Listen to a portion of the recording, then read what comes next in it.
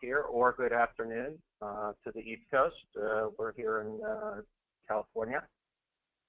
Welcome to the presentation on internal controls, a new FCPA enforcement risk. As always, two things. One, if you want a copy of the slides afterwards, I'm happy to send them to you. Just send me an email, and I'll send you a set of the slides. I will also post this on the YouTube channel as well, so that if you want to listen to it later or have somebody else listen to it, that's fine. In addition, if you do have any questions or comments as we're going along, please feel free to post them. Obviously, technical problems, let me know, and I'll try to fix those as fast as I can. And that should be it. And I'll try to get to the questions. If I don't get to your question, I'll probably write you after the webinar is over just to follow up so we can go through that. Today's session is one that I've wanted to do for a while. I think that this next year is going to be very interesting in FCPA enforcement. And I think we should all sort of be mindful that in sort of, reading the tea leaves or whatever you want to call it, frankly, I think that I would expect this year to see some important prosecutions that are based solely on books and records and internal controls enforcement or provisions. And I'll explain to you my theory on this. It is not that this is going to be extraordinary, I think, because it's going to be situations where there's insufficient evidence to establish bribery, but nonetheless, it'll be a FCPA type prosecution for internal controls violations. So I think DOJ and the SEC have, want to stretch their enforcement limits and theories just to capture certain cases where it's difficult for them to establish bribery. They've done it before, but I think they're setting it up to do it even more so. So we're going to see more of a focus on books and records and internal controls. The old motto amongst the FCPA bar, like myself, is, look, if they can't find bribery, even though they suspect it, they're always going to get a company on books and records and internal controls. And that's what I think we're seeing. But more importantly is the really important part here is that DOJ is getting more interested in this theory, and that means criminal prosecutions. Criminal prosecutions for books and records and internal controls without evidence of bribery. That is the really significant. There's one message I want to send to you. That is significant. A little bit more background here. We're also transitioning this year, or companies already should have transitioned really, to the COSO framework, the new COSO framework. The old one was 1992. We're up to 2013 COSO framework, and we're going to talk about that. So the potential for enforcement actions becomes even more complicated now that we have a new COSO framework, and in the years to come, it's going to become even more significant, in my view, because of the COSO framework. So this is where I see the potential for enforcement actions going. So this is sort of just a summary of what we're going to talk about. Let's talk first about books and records. Books and records. We always hear books and records, and as always, I like to go to the law, and a lot of this law is mumbo jumbo in the sense of we've seen it so many times, it's so generalized, but I'm going to try to give you a little bit more flavor for it. Books and records is basically, and I don't use the term issuers,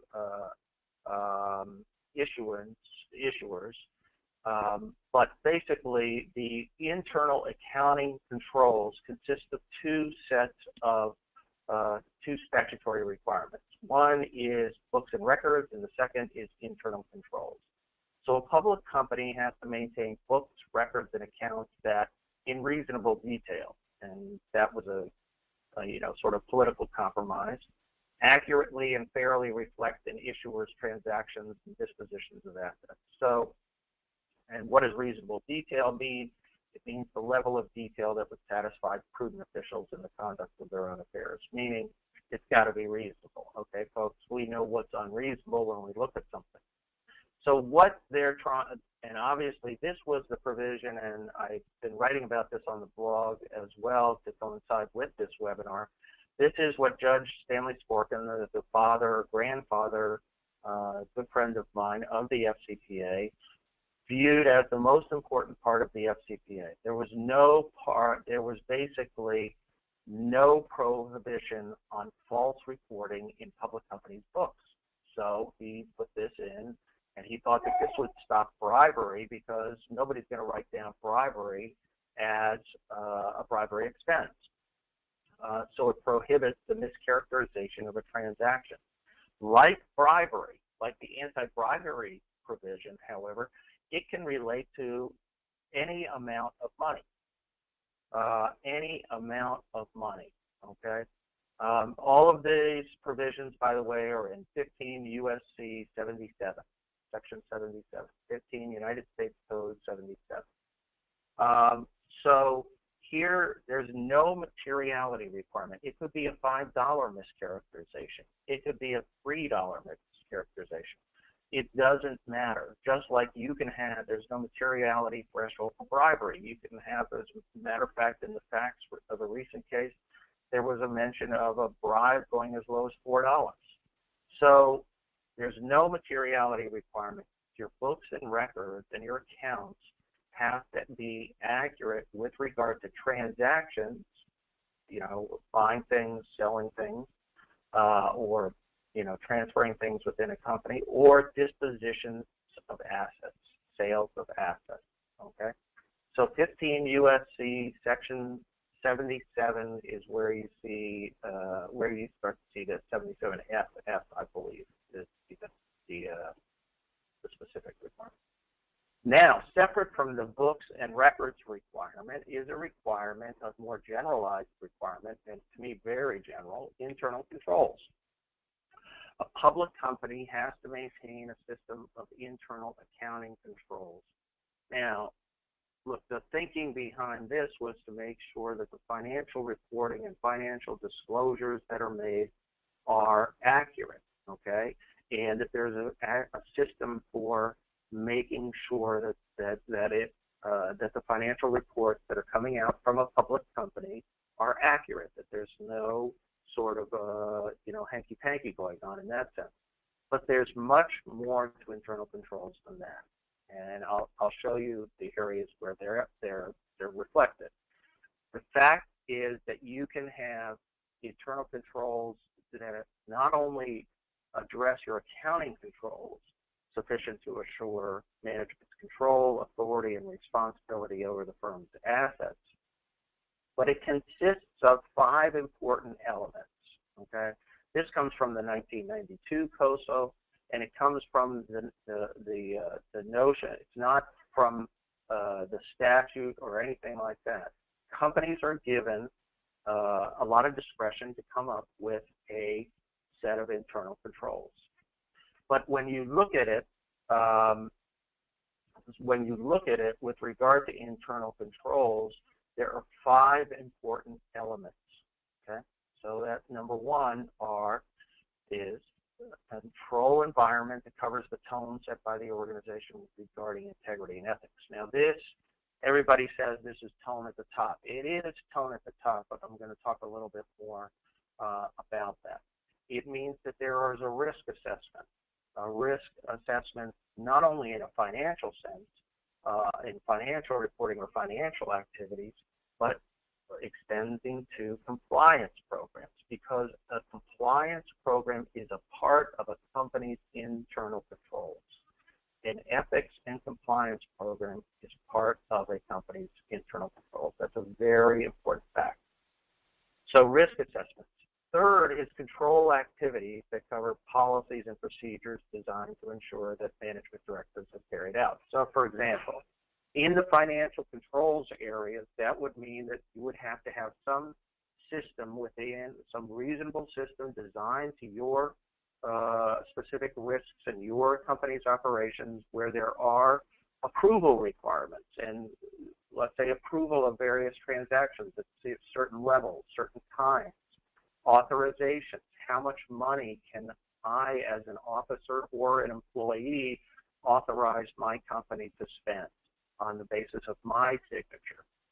Reconciliations, obviously, is to make sure that the books are reconciled, to make sure that the transactions are reconciled so that you are actually getting what you pay for, or that you actually receive the money for your services or products. And interestingly, segregation of duties, which is a very important concept for reducing fraud risk and any other type of financial misconduct. So then we have that there has to be a system of information and communication. Information and communication meaning reporting lines coming up with information, communication up and down the company, and obviously monitoring as the last piece. So since this is an interesting question that came in, since there is no materiality requirement, are publicly traded companies required to disclose every violation through an 8K or 10Q? That's a good question, and the answer is no. If there, for example, are transactions that are mischaracterized on the books and records, and I've even seen situations where companies have more than that with bribery violations going along with that, in those situations, the question is whether or not it's material for purposes of 8K or 10Q. And that goes, the materiality determination goes to, I think, the overall operation of the company, the risk that could come from an FCPA violation, the risk that could come, or would it have a material effect on the company, and things like that. So that's a very good question and a good way to think about it. That materiality is a different concept for 8Q and 10K reporting purposes, 8K and 10Q, sorry about that. And it also is different for purposes of books and records in terms of a potential violation. Now, the reach of the accounting provisions is also important. And the accounting provisions were enacted, as I said, part of the FCPA, but they also apply to a huge range of non-FCPA violations. In other words, a failure to disclose. In other words, a failure to disclose something in your company's operations, and fraud. Fraud in terms of fraudulent accounting reporting, things like that.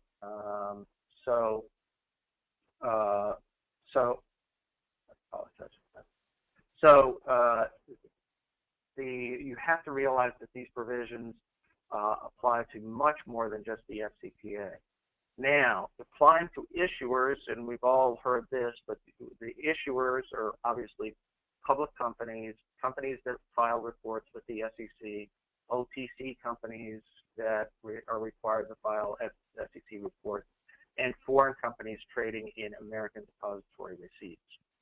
The last point that I think is very important is that it extends to foreign subsidiaries and joint venture operations where the company has control. So, for example, if your company has a subsidiary operating in Germany, and that company can either be subject to the internal controls of the United States headquarters company, or in some cases, and you'll see it actually led to some problems.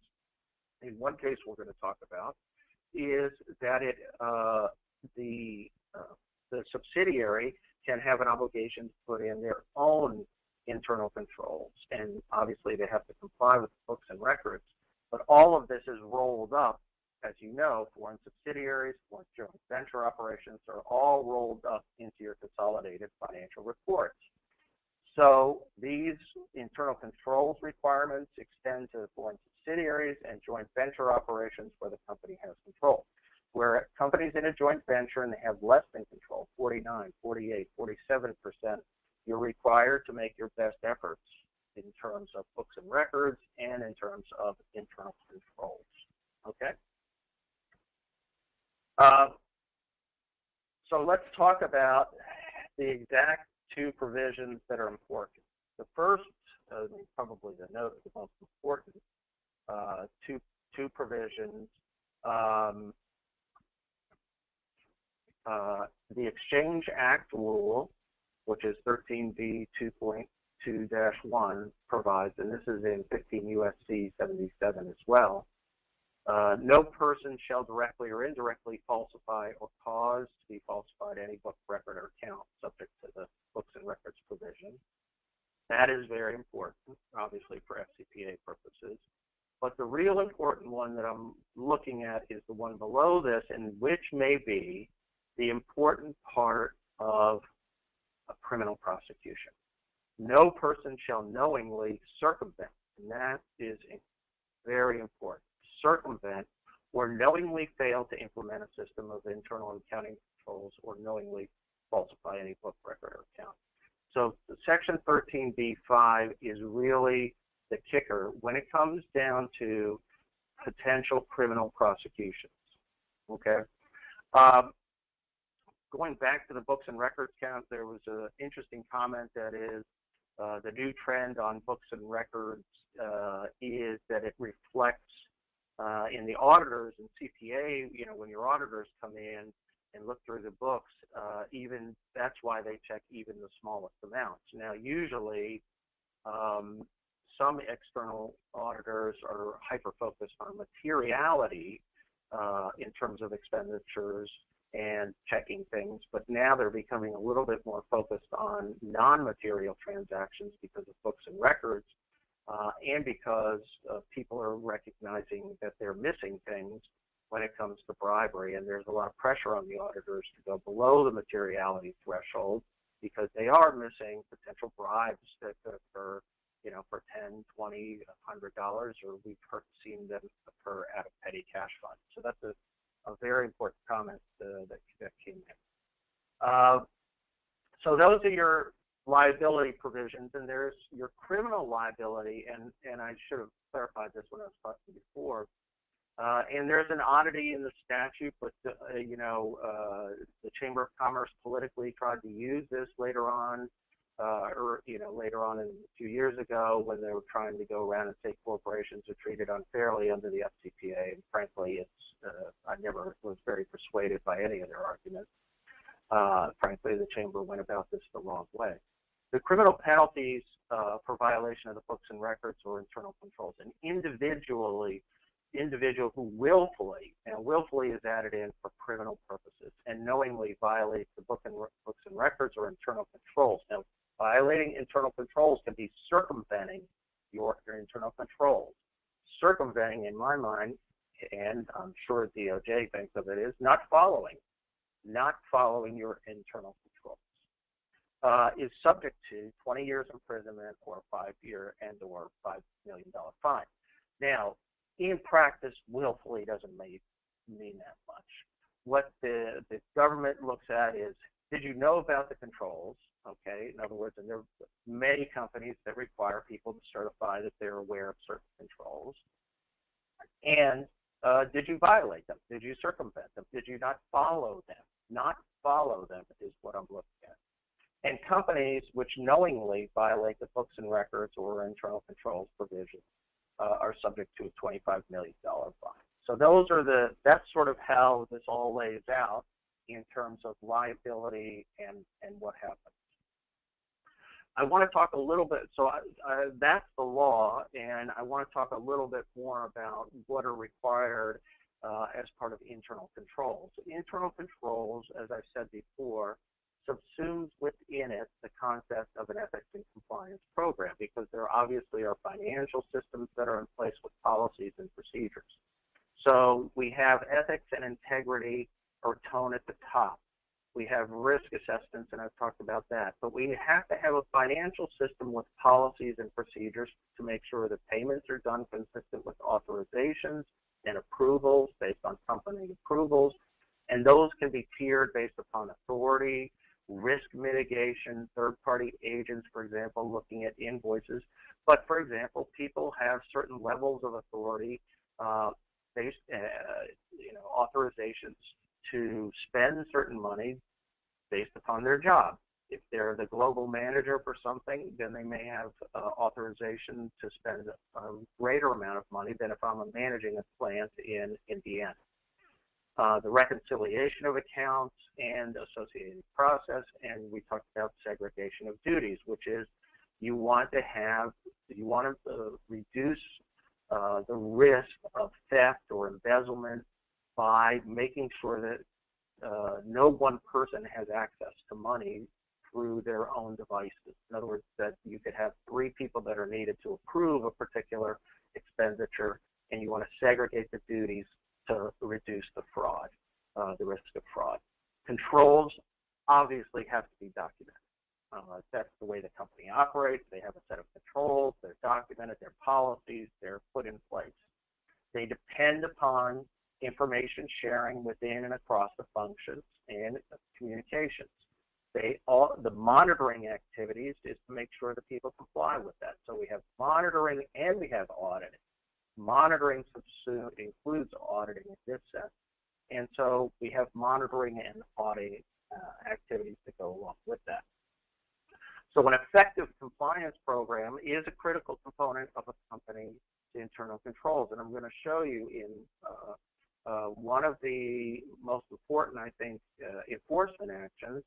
The company was found, FCPA, the company's compliance program was found to be inadequate, which in turn, the government made a finding that the company's internal controls were deficient.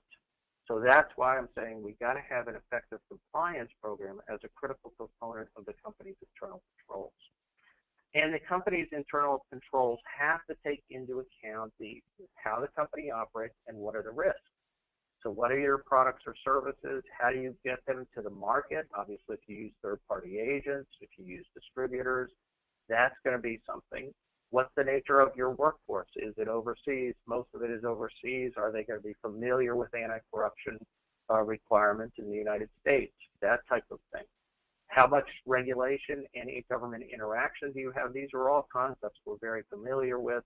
And how much are we operating in high-risk corrupt countries, high-risk countries? So we have to tailor our compliance program to these factors. This is all basic as part of a risk assessment.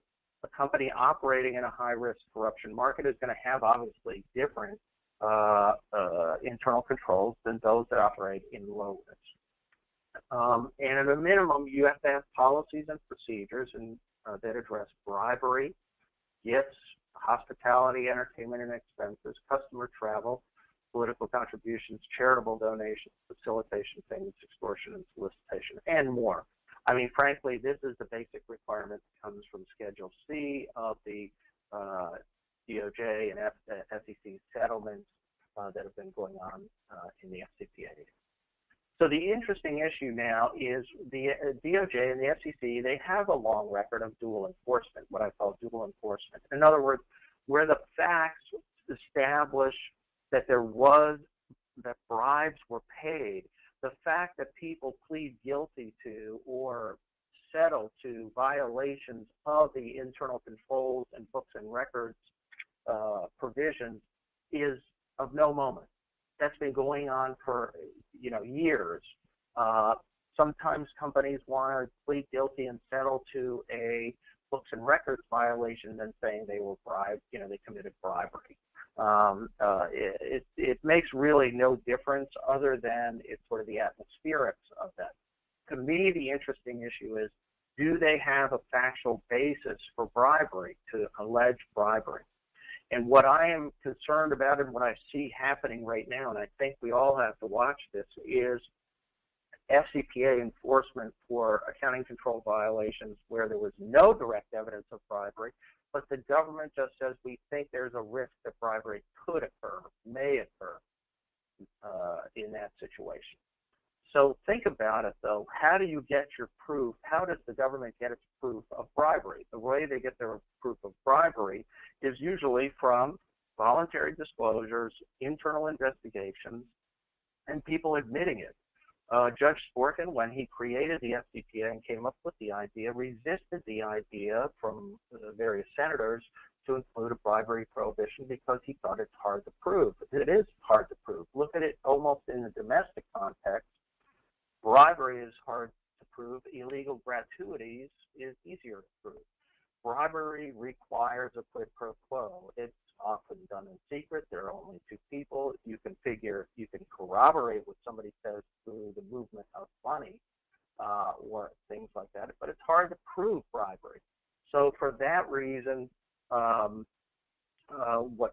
the basic way that the Justice Department and the FCC have been proving it is people admitting it or internal investigations getting admissions themselves.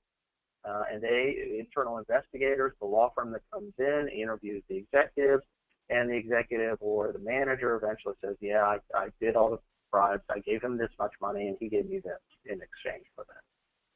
So, and bribery payments are mischaracterized on the books and records. Nobody writes down bribery. And obviously, there's a circumvention of internal control policy. They got to get money to pay the bribes, and you have to either use your third parties to do it inappropriately, or you take out large amount of money for gifts, meals, and entertainment. Those are ways that policies are circumvented with regard to supporting the bribery. So let's look at some of the more important cases and the precedent that's out there, and what I see as a real risk in this area. And one of the most troublesome cases from my point of view is the Oracle case. And I've written about this, but I really think if you're looking at risks in this area, this is probably the most important case to look at because it's being used as a precedent. There are several investigations that are ongoing right now that are stalling. And they're stalling on the issue of whether or not there is proof of bribery. And what people are hearing from the Justice Department and the FCC is, okay, we don't have enough proof of bribery, but we can show that you didn't follow your internal controls. We can show that you moved money around and didn't accurately record it on your books and records or something like that. It's usually not following internal controls or creating risks of bribery. So the SEC in 2012, after a long investigation against Oracle, ultimately settled for around $2 million, and this was in 2012, and the conduct at issue related to 2005 to 2007, where there were a number of transactions involving sales of the Oracle products to the Indian government. And the Oracle distributors who were part of these transactions there was about $2.2 million that was generated and held through these transactions. In other words, profits or whatever, or payments that had to go back. The Oracle distributors held on to the money, and then they sort of moved the money out off their books, in a sense, to unauthorized vendors and storefronts, people, shady characters, in a sense, vendors that had not gone through the vendor procurement system, and these people were holding the money for them. They weren't going out and spending it. They weren't doing anything. If anything, they could establish that the money was still there. The money itself, the $2.2 million, was not reported in Oracle's consolidated reports. So there obviously was a books and records problem, and there were violations of the internal accounting controls. There was no evidence, absolutely no evidence, that any of that money was used or generated from bribery activity relating to the sales of these Oracle products to the Indian government. But in this case, the government cited that there was an increased risk that these funds could be used for bribery. And that's my concern. This is an incredible precedent. And in a sense, it gives the government a way to sort of salvage a case out of a situation where they don't find bribery. Now, where there's a risk that funds could be used for bribery, I mean, there's always a risk that all funds can be used, but what was unique about this was that this money was already off the books. This money was sort of sitting somewhere off the books and could have been very easily used because there were no controls surrounding the money at that point. They were already sitting in the vendors and the storefronts and the buddies accounts. So that was the real danger of the Oracle case, and it sets a very dangerous precedent, and people are very worried about it because now it's sort of coming back to resuscitate what I would call these new, these stalled investigations.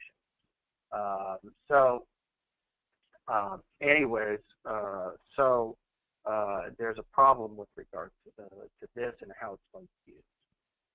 Interestingly, there was an individual case.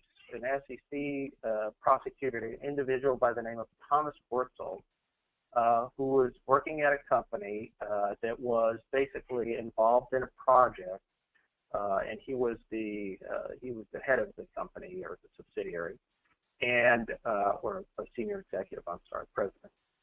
And he was. They were involved in building an Air Force military depot, an aircraft depot for the Egyptian Air Force. So, what happened in this case was Wurzel, they were not able to prove bribery. They didn't say for sure bribery happened. They suggested it, but they didn't have enough proof to prove bribery, even to meet a civil standard here under the evidence. Not beyond a reasonable doubt, but even to meet a civil standard. So what they looked at in this case was they took a third-party agent, and he basically, Wurzel authorized several payments through the third party to the third-party agent for services related to getting this contract and securing this contract. So the agent himself had never gone through due diligence, and Wurzel knew that. And Wurzel never got documentation of any services that the agent provided, but Wurzel nonetheless passed this money on. The agent had contacts with the Egyptian Air Force officials, and that's why he was hired. But nonetheless, in this situation, there was no evidence of actual bribery, although there was a suggestion of it. But note, all that happened was the individual here circumvented the internal control of a due diligence process, an internal control requiring documentation of services. And these are documents or documented internal controls that were not followed. Wurzel himself was cited for circumventing or not following these requirements, and in the end, he paid a $35,000 settlement. This, to me, again, shows you how you can go after individuals who are in a position to authorize payments and nonetheless do not follow internal procedures that are required. Failing to follow due diligence, I mean, look, let's think about that. I know companies, if you get 100% cooperation on following due diligence practices in all of your companies, in any global company, you're doing not just well, you're doing incredibly well. There are always situations where people enter into contracts with third parties without going through due diligence. It just happens occasionally to be out there, and you usually find out about it, and then there's usually an attempt to remind everybody they got to go through due diligence on this. Here, Wurzel knew about the policy and knew that the agent had not gone through it. So these are the types of things that can start to create liability, obviously did in this case, and can be used as a fail-safe for other types of investigation. Now, the Smith & Wesson case from last year is somewhat important, not as important as the Bio-Rad case, which I'm going to talk about after this. But the Smith & Wesson case is interesting in several respects. It's a relatively small company, even though we all know the brand. And Smith & Wesson paid $2.1 million settlement with the SEC, and DOJ declined. And the real problem that was cited was the lack of internal controls for overseas sales operations. And what happened is Smith & Wesson made a commitment. They're going to go into the international marketplace. They're going to sell their guns to police, to law enforcement, to military. And there were some actual bribery payments made in the form of guns, providing sample guns to people and things like that. There was, there were attempts and authorized attempts to bribe, although they didn't call it that, but to market to various companies. And there were, a minimal actual payments occurred in that situation. Now, if you look at this laundry list here, there was no risk assessment done before they went into with regard to corruption issues. There was no due diligence done of any third parties. They used third parties to funnel a lot of these gifts and bribes. There were no policies and procedures for commission payments, use of samples of even guns for test and evaluation, whether gifts or commission advances. They had no policies or procedures put in place at all with regard to their international efforts. The VP of International Sales was given almost carte blanche with regard to financial authority and setting up this entire regime. They faulted the government faulted Smith & Wesson for that, meaning that the internal controls here of how the VP of International Sales would have to get approvals and authorizations were basically almost non-existent. And there was no training, and there was very little supervision of these activities. The point that was made by the government here was, look, this was it was a huge effort made by Smith & Wesson, a business effort, and going into high-risk areas, they went into Pakistan, they went into other countries, was incredibly risky, and there were no attempts to design controls, no attempts to sort of look at compliance, nothing. So the inadequacy here, the violation occurred because there was an inadequate compliance program, and that sort of got masked in the language of internal controls for overseas sales operations. But this again shows you. Now, there were some actual bribery payments made. They were relatively small, but there was a lot that was authorized, and there was a lot that they thought about doing and wanted to do, but didn't do. They didn't accomplish it. And even when they did make the payments or made the promises, they never got the contracts they were supposed to get. They only got one small contract. So Smith & Wesson is sort of consistent with this line, but it's not as as similar to Wurzel and Oracle, because you did have some indication of bribery. But the focus on internal controls, nonetheless, in the compliance program is what was important. This, the BioRad case is really instructive, and people, I would urge you to read it and just to go through it again. I've tried to highlight some of the big points, and it's amazing that a case that is really a non-prosecution agreement could become so significant. DOJ entered into a non-prosecution agreement. They got a $14 million penalty. And the factual statement that DOJ attached to its non-prosecution agreement had to do only with one of three countries where BioRad was caught.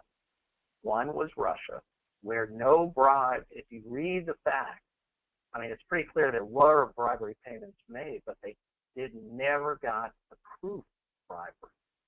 And to me, what probably happened is they either couldn't get to the executives that they needed to, meaning they would cooperate, or the executives just lied to them and just said, we never paid a bribe. I don't care what you show me, I didn't pay a bribe in terms of the internal investigation. Nonetheless, they did not get any proof of bribery in Russia. The two other countries that were involved, Vietnam and another one, they had actual proof of bribery because they got admission. They got admissions. Here, they didn't get admission. So in the BioRad case was interesting, and the statement of facts is critical here because there's no proof of bribery in Russia. There was a Russian subsidiary set up by BioRad, but it was managed by executives ultimately who were in, I believe, California. They're located in California from the headquarters. But there were also people, managers on the ground. There were like 3 or 4 people who were cited in this. Bio-Rad Russia was set up in a way, and the subsidiaries in Bio-Rad, they had the autonomy to establish their own internal controls. And Bio-Rad really didn't. And the Russia operation resisted attempts to put in internal controls because they knew if they did, they wouldn't be able to continue with the scheme that they were running. And the way they ran it, I mean, it was pretty audacious. They contracted with a company that had one employee, but the employee had multiple offshore companies and accounts, okay? There's still, among all these organizations, was only one employee, okay? They paid commissions of 15 to 30% for services, not just that one company, but all the companies could not perform. So they were paying money to multiple companies, which was based upon one employee who didn't even have the capability or the expertise to perform the services that were needed. They did not conduct due diligence of the offshore companies. They did conduct due diligence of the single employee company, but they didn't do any due diligence of the offshore company. The contracts with the offshore companies were completely bogus. There was no service provided. It was just a means to get money. It was signed by lower-level Bio-Rad managers. And in one case, they pointed out that the manager prepared the invoice for the company. And the contract had to be executed by lower-level Bio-Rad managers because it could not get signed by any higher-level person. The managers also structured the payments under these invoices to avoid the financial approval requirements in the company. So, for example, they structured them as $200,000 payments. If they went to $250,000 or $225,000, then they'd have to get a higher-up approval for the requirement. So they structured payments to get around the approval requirement. There was no, they were falsely reported. The transactions were falsely reported as bad debts for the commissions. There was basically a finding was made that the anti-corruption compliance program at Bio-Rad Russia was inadequate.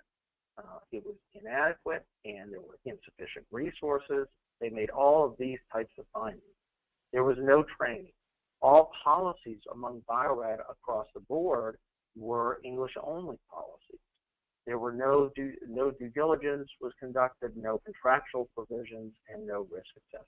So, look, it's easy to see what happened with Bio-Rad and Bio-Rad Russia. But notice again, they don't say, nobody in any of the facts says that there was bribery, that there were all these deficiencies which make it look like bribery occurred, and probably did occur, but that's nonetheless the warning shot.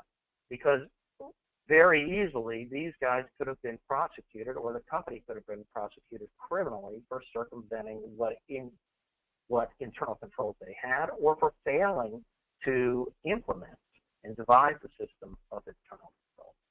So that's Bio-Rad is sort of DOJ's most important situation. So now let's think about this, take a step back, and where we have now corporate, what I call conflicting incentives. We are required as a company to adopt and implement a robust system of internal controls. And when we get to the COSO framework, which we're going to talk about in a minute, they have to now meet additional requirements. You can be prosecuted for failure to follow or circumventing the controls, either civilly or criminally. But in a sense, think about it like this. Companies are creating their own internal, and I call them statutes, for civil and criminal prosecution.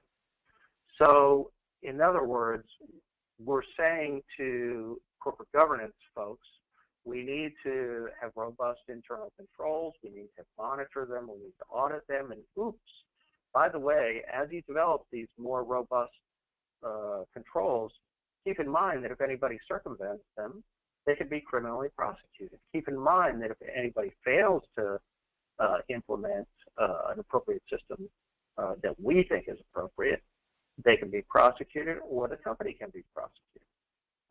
So this is what there's a conflicting incentive on the set. On the one hand, I want to have robust controls. I want to have very specific controls. I want to have guidance and policies and procedures to follow.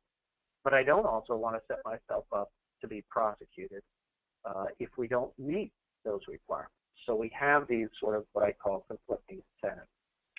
The 2013 COSO framework and the new control standard that every company had to transition to, or should have transitioned to, are very interesting. There's there's a lot of generalizations in this area, and I'm more of a practical person, and I look for the practical solutions to things. But there's some interesting ideas here that I do want to talk and note to everybody. I'm not going to turn this into a COSO webinar because that's the surest way to fall asleep, I can promise you. If you ever have insomnia problems, start reading all the COSO materials.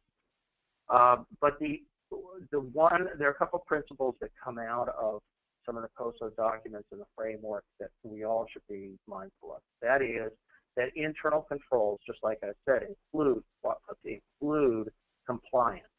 And internal controls means more than just accounting controls, but it extends to compliance policies, procedures, auditing, monitoring, control activities, communication, everything for that. And most importantly, the responsibility for effective controls, there's a statement in the framework, resides with everyone in the company. And that's an important principle. And you can rest assured that SEC and DOJ are going to cite that at some point or refer to it. The 5 main core concepts have remained the same, and that being your control environment, ethics, integrity, and other things, your risk assessment, control activities, information and communication, and your monitoring activities. What's new is the 17 separate principles that go along with this, okay? And what I've done here, and I've taken this actually from Tom Fox, because I could have had a hard time trying to put this together. But, and they're broken out, the 17 principles apply to each of the 5 core areas. And this is very, very important. I mean, I think it's worth looking at the 17 principles and getting involved in this, and that's one of my messages to compliance people, is that they have to start to get a little bit more involved in the controls and the fashioning of the controls. It's usually, the CFO and the financial people put together these things and they watch over them, your controller, your internal auditor. But I do think there's a place here now and a reason for compliance to get more involved. Anyways, these are the 17 principles, and there are good sample questionnaires out there to go through these. But nonetheless, in terms of the principles and trying to sort of map your organization against these 17 principles and questions that can be used to do that. One of the most important one I want to talk about is number 8. In the risk assessment area, it says assesses fraud risk. And it actually, when you look at the language, it's broader than that. It's fraud and corruption. And for that reason, bribery now is on the table as part of an internal controls requirement. So there has to be a risk assessment that's done. And obviously the fraud risk includes bribery, but they basically said fraud and corruption risk, and that means bribery. So number 8 is very important in terms of anti-corruption compliance, and if you're the chief compliance officer, it's something that you have to specifically be involved in or take responsibility for with the financial folks when you get to these types of things. And then we have our control activities, which I think obviously are very important for the chief compliance officers. The control environment of the top 5 are obviously very important. That's your culture of compliance, that's your integrity, what the board does, what senior management is doing with regard to that.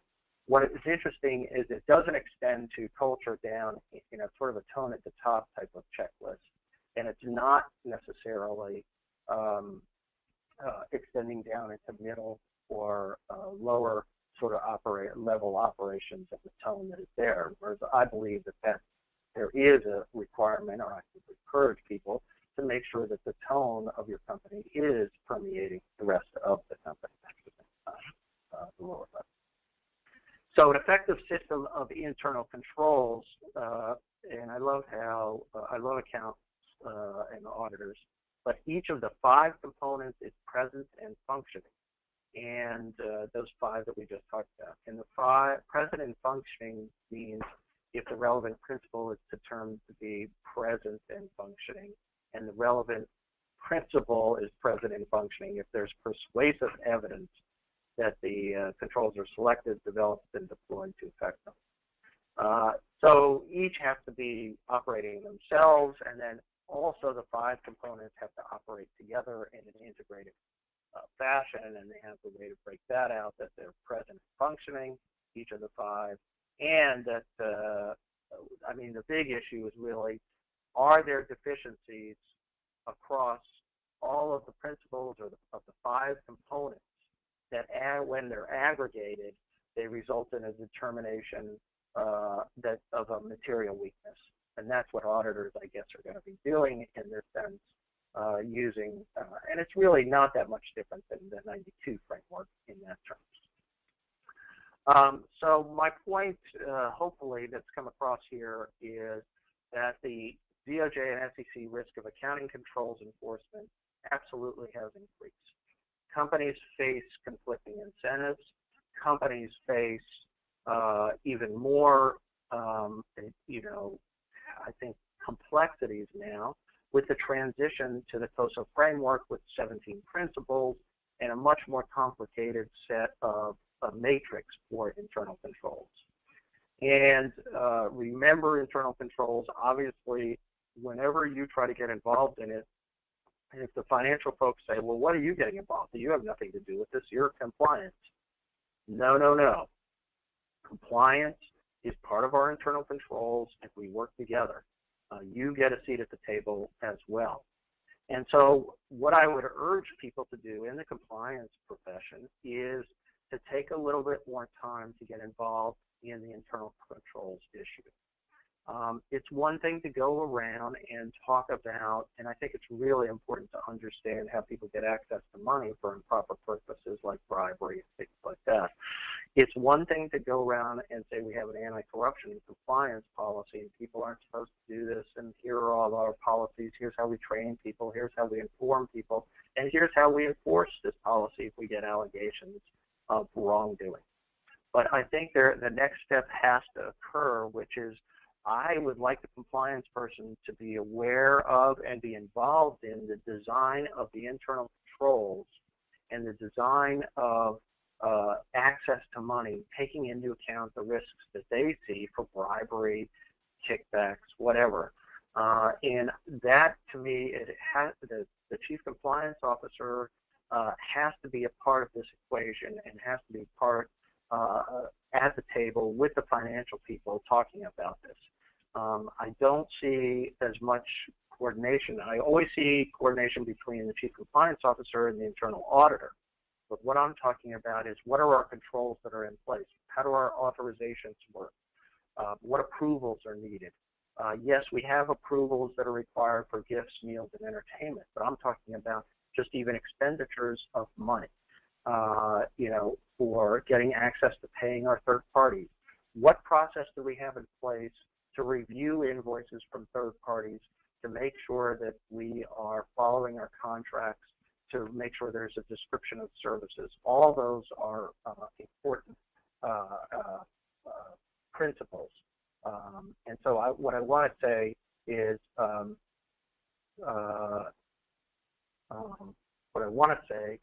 that the chief compliance officer has to step up to take this sort of new responsibility. Okay, thank you, everyone. If there are any questions, I do have a little bit of time to address those. Another plug for the Volkov Law Firm. We've been doing sanctions work, anti-corruption compliance, general enforcement, defense, internal investigations. One issue I'm absolutely very concerned about are risk assessments and compliance program assessments.